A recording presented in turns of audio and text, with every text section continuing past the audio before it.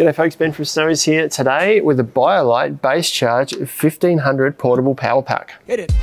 This power pack's got 1500 watt hours of power, an inverter with 3 AC outlets, a built-in MPPT controller, and a really easy to read display. Before we dive in, we've got loads more content like this on our channel, so make sure you like and subscribe below. Now let's jump into the product. Now first up, dimensions of the BaseCharge 1500 is 36.7 in length. It's 31 centimeters across this way and 20.9 centimeters in height.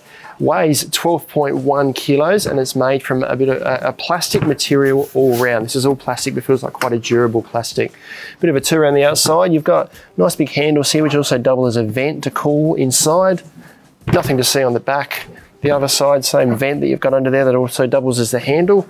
On the top, we've got just a big panel here with the wireless charging port, which we'll show you a bit more on shortly, and then the business area on the front here with all the plugs and display. In the box of the BaseCharge, you get a 240-volt adapter here that plugs in the front of the unit. We'll show you more on that shortly, and you get the unit here. Now, I'll do a bit of a tour around the front just to explain all the ports first. Firstly, at the top here, buttons on each side of the display. This one turns the display on and off. The one on the other side here resets the watt meter or watt counter, which is on the bottom here. So we'll start with that one. At the moment, that's telling us that we haven't used any power out of the battery. As we plug things in and start using power, that counter will go up. If we want to reset it back to zero, we'll use this button to reset it.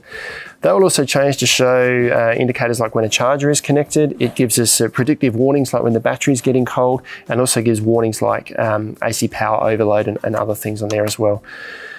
As we move up, down this side, you can't see them at the moment, but there's little warning signals that'll come up on here if something goes wrong with the battery. And there's also at the bottom, we'll show you that shortly when we put the wireless charge on top, a little light lights up there.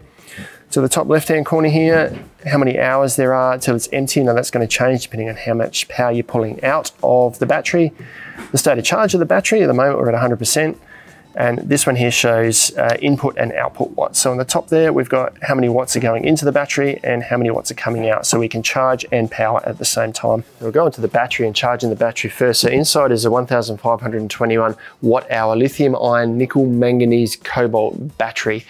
Now that equates to about 70 amp hours at 21.6 volts or about 125 amp hours at 12 volts. So it's a decent sized battery in here, and that's charged via 2 ports on the front here. Now this one here is where our wall charger will plug in. So that charges at 12 volts and 10 amps or 120 watts, and it's going to take about 13.5 hours to about 80%.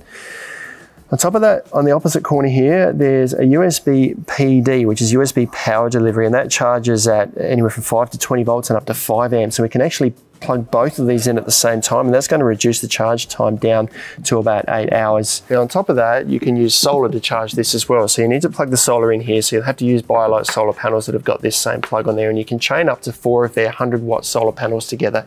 So it'll take 400 watts of solar at 20 amps max, and that'll take about 4 hours to charge with 400 watts going in. Now there is a built-in MPPT controller, which is a maximum power point tracking controller. So you don't need the solar controller between the solar panel and the battery. You just plug the solar straight into this unit here. Now onto all the outputs of the battery pack here. So firstly, standard cigarette port here, 12 volt, 10 amp output. Then you've got 2 5.5mm barrel jacks, which suit a lot of LED light bars. Next to that, 2 USB-A and then 2 USB-C. That's 5 volt, 3 amp outputs there. And then you've got the USB-C PD or USB-C power delivery, which gives anywhere from 5 up to 20 volts and up to 5 amps output for that one there. Then underneath that, built-in inverter, a 1200 watt inverter, which gives a 2400 watt surge. And you've got 3 AC outputs there, and it's a pure sine wave inverter. So it gives a pure sine, so you can run 3 appliances off of this up to 1200 watts. On top of that, we've got a wireless charging port on the top of the unit here. So put your wireless equipped device in here, wireless charging device, and that'll charge it up. I'm going to show you all of that now. First thing we'll do though is plug the 240 volt charger in. So easily oriented with the black and the red there. Plugged into this port here, we plug that in and the light will go on. The display will change depending on what's going on. So that's saying charger connected, and this switched to hours to full. So that's showing with no hours to full because it's 100% charge, 0 watt hours used, and it says battery full. So nothing's happening even though that's charged, that's plugged in there now. If I unplug this, it'll flick back to hours to empty. So it's telling us we've got 99.9 hours to empty. Still says battery full, but now it's flicked back to the watt hours used. So I'm going to leave this plugged in, because what we'll see when we plug stuff in the front here is these will sort of play around as this delivers some charge and the other units pull charge out. So next thing I want to do is plug a 12-volt fan in. So this is just a standard 12-volt fan. It's got 3 settings, probably pulls up to about 8 watts. We'll plug this in here. We need to turn each of these sections on. So there's a button at the top here with the DC. Same with the USB here and the AC down here. So to turn each of these sections on, we press the button, those lights go on. Now I'm not going to use those, or I'm not going to use the AC, but I'll leave the USB one turned on. So we press that again to turn it off, and I'm going to turn the DC one on, and then I'm going to flick the fan on over here. And what we'll see up the top here is it'll start to use a few watts there.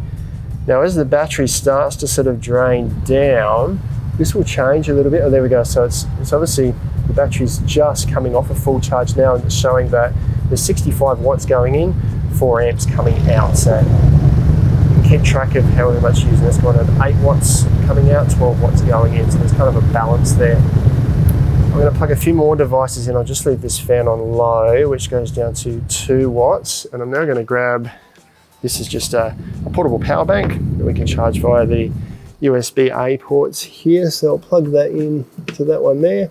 And the watts have jumped up to 5 watts now. So it's charging here, and it's showing, can't see up at the top, 59 watts out, 59 watts in, 5 watts coming out. Still saying 0 hours to full, so we're really still working with a full battery here. And on top of that, I'm going to use the wireless port on the top here. So got my wireless equipped device here. I pop that on the top.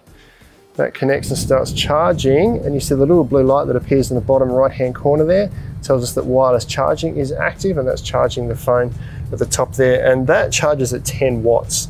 So we've now got up to 14 watts. It's changing a little bit depending on what the devices are doing. 59 watts going in, 11 watts coming out. Now that counter at the bottom there is going to update based on how much you're using the device. So you can keep a really close track of the power inside the unit here. Now to give you an idea of what this will run, because the AC inverter will use a bit more power, you can run a 12-volt fridge from the DC ports for probably about 40 hours.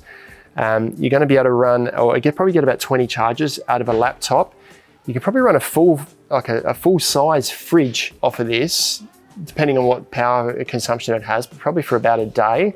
And you can probably run a power tool, like a corded power tool, into this, depending on the consumption again, but probably for about 60 minutes. Probably a better thing to do with your power tools though is to charge the battery, and a bit of a guide over what batteries this will actually charge. If you're trying to charge a battery that's smaller than the battery inside here, then you should be pretty right being able to charge that from the BaseCharge 1500. So that is the BioLite BaseCharge 1500 portable power pack. A really neat unit, heaps of power, and a really user-friendly interface. If you've got any questions, let us know down in the comments below, or check them out online at snowies.com.au, where you find them at our lowest prices every day.